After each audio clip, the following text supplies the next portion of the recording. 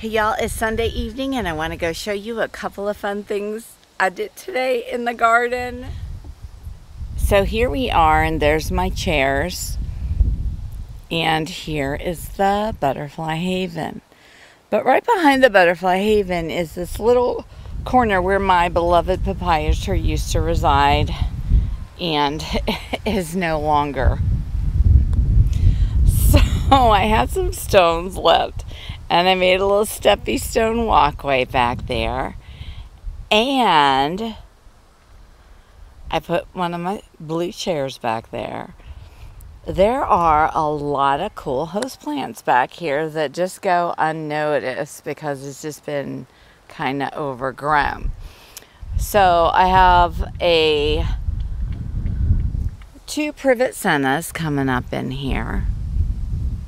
And this one had fallen over and was kind of laying on top of this one. So I've got it propped up with that little clay pot down there.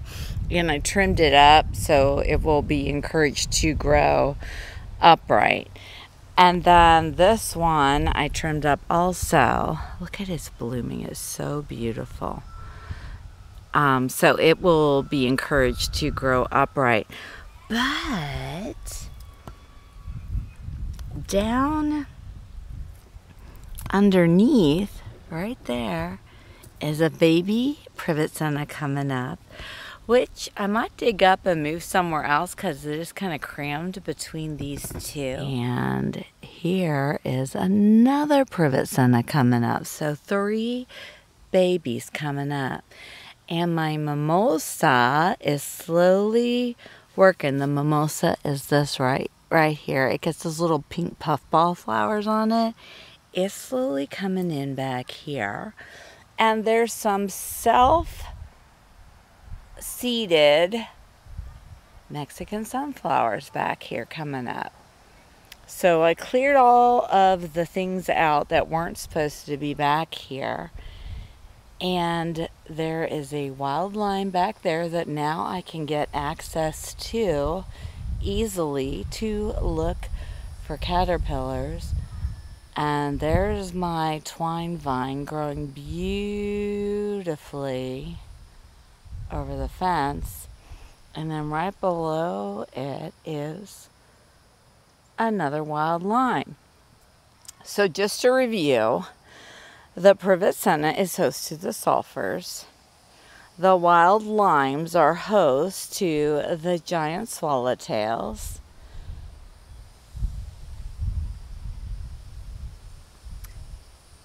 And the Mexican sunflowers are just a butterfly favorite. So I've got this fence back here, and my husband and I, we tried growing Maypop passion vine on this fence, and it was just like, no, I'm not having it. So I had this teeny tiny little sprout of a woolly Dutchman's pipe vine. So I just stuck it in the ground back here. Maybe it will enjoy the fence. We'll find out. I've got one little bunch of pepperweed back here, which I'm going to leave be for now. And there's another little Mexican sunflower coming up right in there. So it's a magical, cute little space. And then here's a view from behind. You can see my stumps of my papaya, Mexican sunflowers. And then here's my little chair and the little steps out. All the green over there, that is all tick seed. That has just come up on its own, which is really cool, and I love it. So I'm going to let it be, but I'm not going to let it get overgrown because it can get overgrown. But the cool thing about tick seed is, like, you can literally mow it and it will come back. It gets beautiful flowers on it, and it's beyond pollinator friendly. Pollinators love it. And then right back is my little patch of false nettle, which is a host plant to the painted lady, who, you know, I may or may not have visiting my garden again. And it's been here. This is its 3rd year being here. It dives back and comes back. So I've got this whole little section back here. And now I can easily get back in there and sit in my chair, surrounded by some cool host plants, and also be able to get back there and water. So I'm kind of excited about it. And when it's shady, just sitting back there, like it's totally hidden away. So it's like a little secret garden space. And I love it.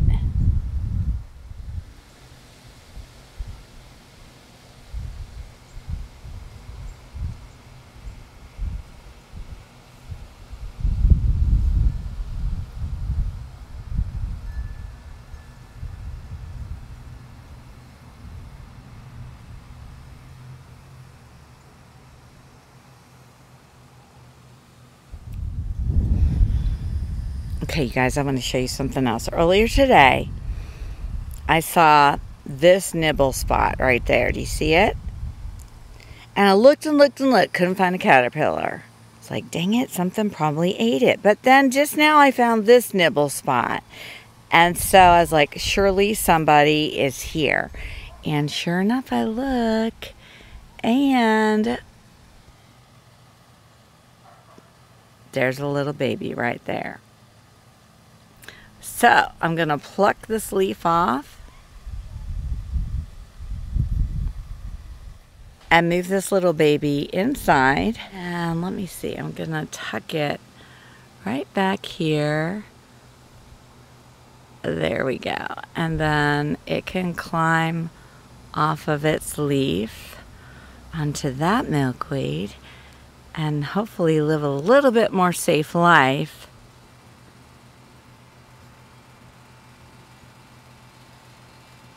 In here with the aphids.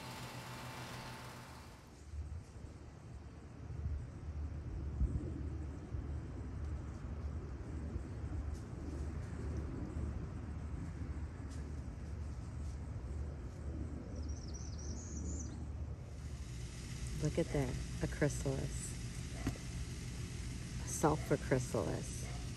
Is that not fabulous? So, like, I want to move it, but I think I'm not going to because it's very well camouflaged. But I'm glad to know it's here so I can come and check on it and keep an eye on it. Is that not awesome? And look who's right here, coming to see.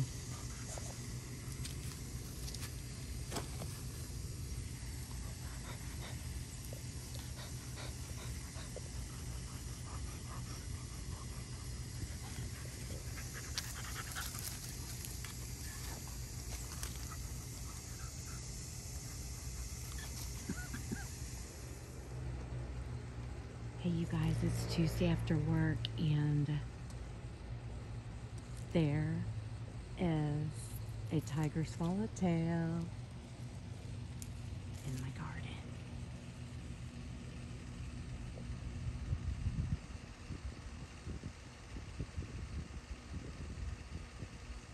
It looks perfect, like it must have recently closed.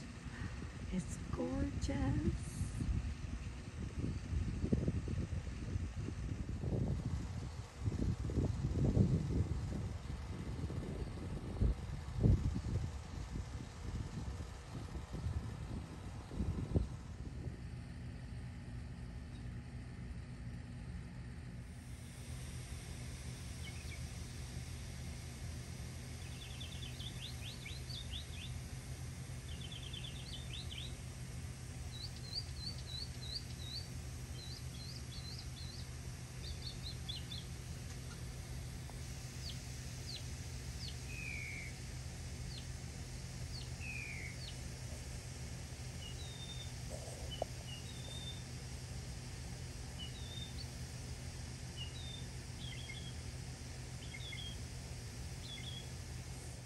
I just found this little guy, so I'm going to go put him on the privet senna in the butterfly haven.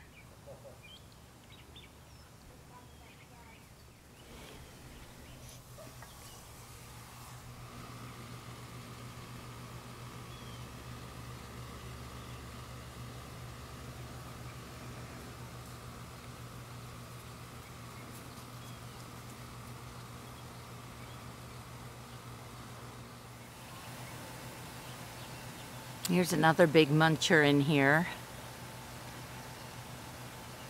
I expect this one will be pupating soon.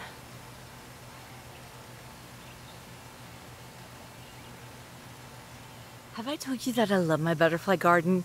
And I'm seeing right now my first Polydamas swallowtail is flying right over there. I hope I can get it on video. I'm gonna go try. Y'all, I didn't find it, but I saw it. They're pretty easy to identify because of the fact that they don't actually have the tails. So I'm sure it'll be back, but how exciting. Yeah, I was just over here looking at this tuberosa, Asclepias tuberosa that I bought at the plant sale, the UFIFAS plant sale last weekend. And like I saw nibble marks all over it, particularly this leaf. And look, do you see the extra tiny pair of antennae in the middle? Well, not in the middle, about a third of the way. I think this is a little queen. So I'm gonna go put it in the haven and hopefully it will, because this leaf certainly doesn't look that appetizing.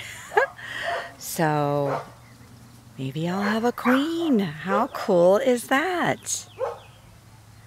And probably good that I found it because there's not a whole lot to eat on this plant.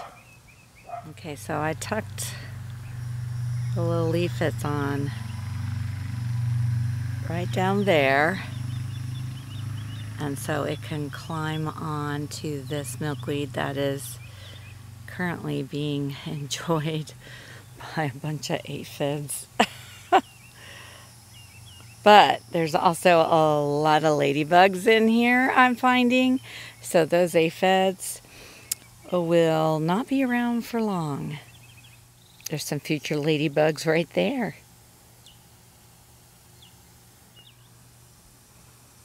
See, there's another sign of ladybugs to come. This is the larval stage. Looks larger than the adult.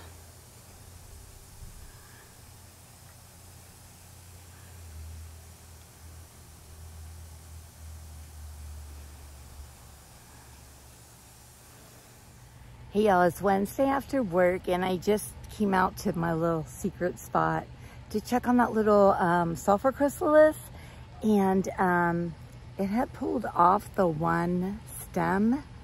It was kind of hammocked between, so I pulled off the whole leaf and I'm gonna put it in the enclosure because it's just a little bit too much in a precarious situation, and you know, so it's going inside now.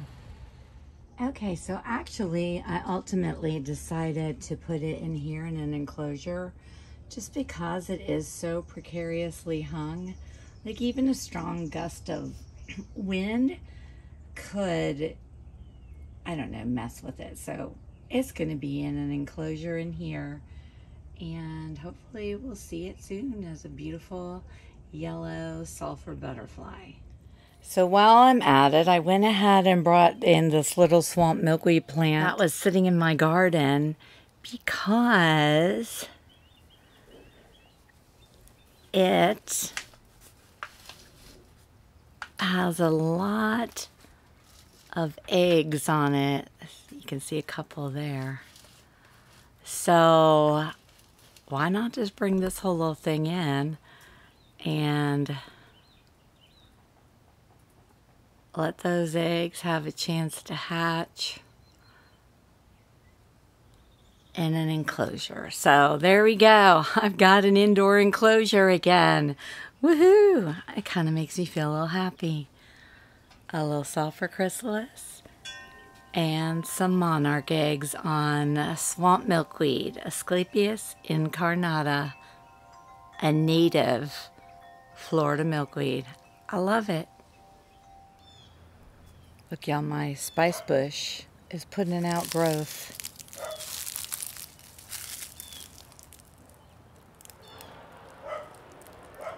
And there's a cool dragonfly.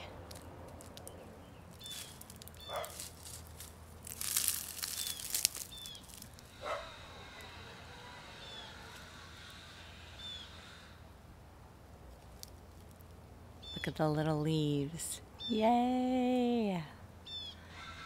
It's really a late bloomer, the spice bush.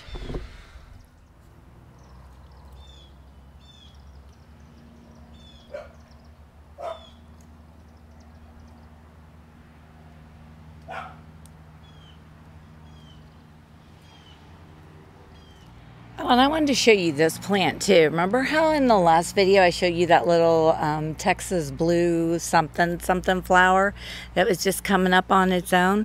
Well, this is just coming up on its own too. I didn't put this here.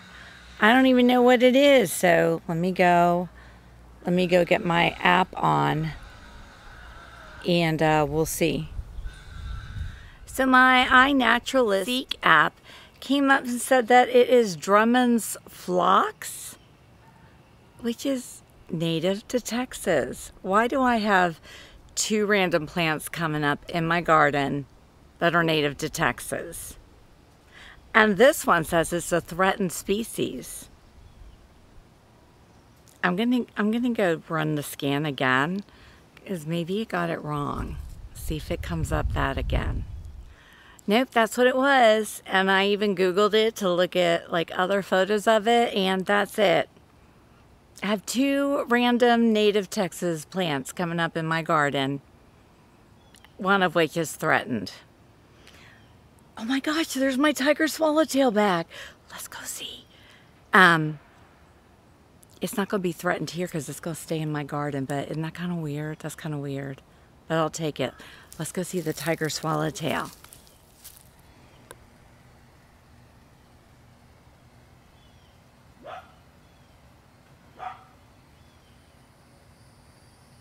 So yeah, we were just in the enclosure. And so here I am outside to the back of it, and there's a monarch flying around in there. I'm like, it must have been hiding. Can you see it? It's over there back on the Mexican sunflower. So let's go get it.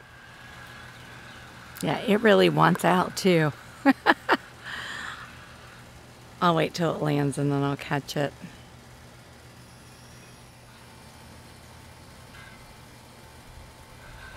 It's out again, so yay it. While we're in here, remember the little queen? I came in and I searched and I found her, and she definitely is a queen. You can see her little extra tiny set of antennae.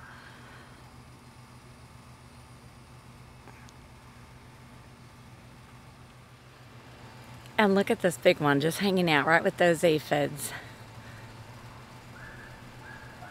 It's even got, look, do you see its antenna? It's got an aphid on its antenna.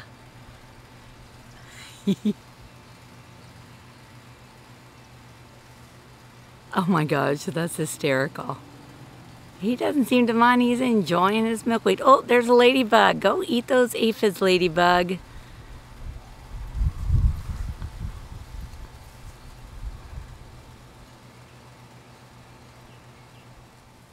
You can see there's a cute little Gulf fritillary right there. And I just saw another one right there. That's a big one. We're going to have another butterfly soon.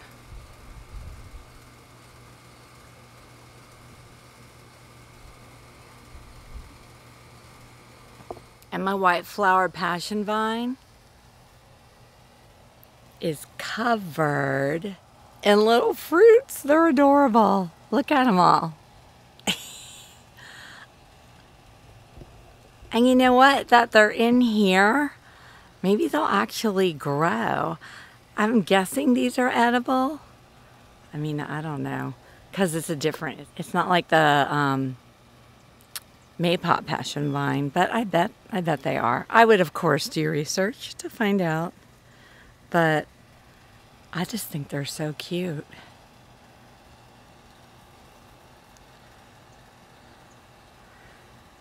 And there's another flower.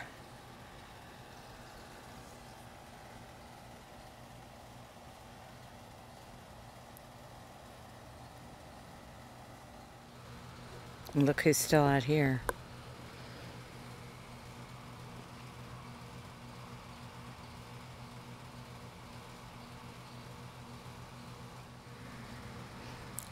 There's a monarch across on the other side. You see it? Oh, and those seeds I scattered in all the pots, it's like, hello.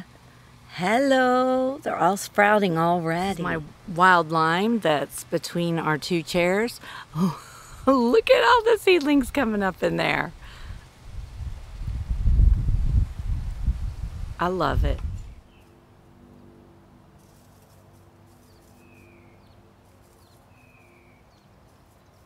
And guys, I just said to myself, well, you know what? I'm going to go look on that little tiny Asclepias tuberosa, which is also known as butterfly weed, that I got at the UFIFAS plant sale. See if maybe there's another little queen caterpillar.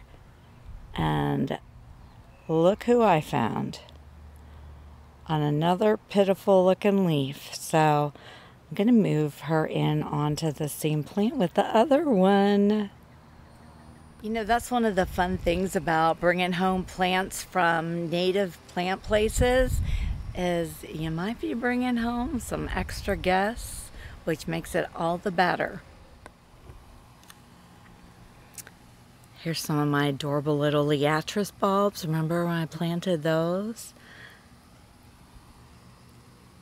They're coming up and they're really cute. Like, I love them.